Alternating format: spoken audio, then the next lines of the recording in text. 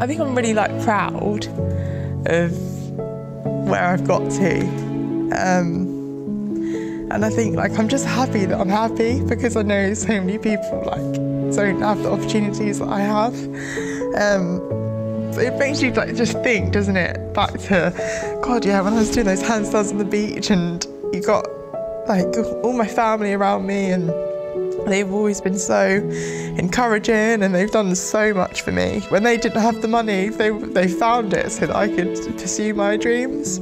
I've been able to give a little bit back to them in terms of like, you know, achieving my dream of going to the Olympics with the Quantza name on my shirt on the back, and, you know, hopefully being able to just inspire the young girls that look like me to go out and, yeah, maybe just go for their dreams a bit more.